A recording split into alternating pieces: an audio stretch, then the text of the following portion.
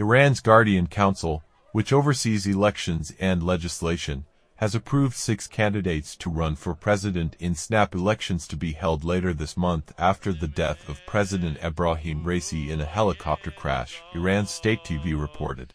Iran's Interior Ministry has released the final list of 6 approved candidates for the 14th presidential election, which is set to take place on June 28.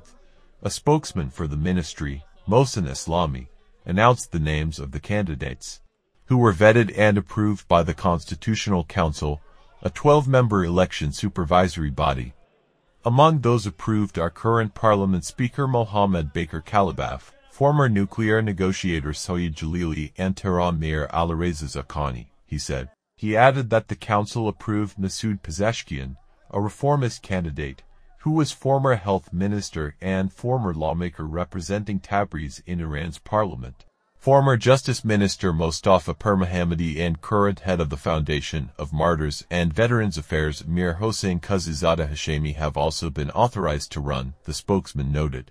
These 6 candidates were among the 80 hopefuls who registered for the election.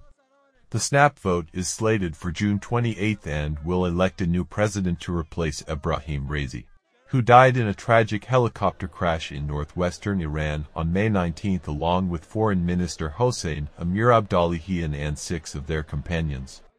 Those cleared by the vetting body will have 2 weeks to campaign, present their manifestos and participate in televised debates before the election.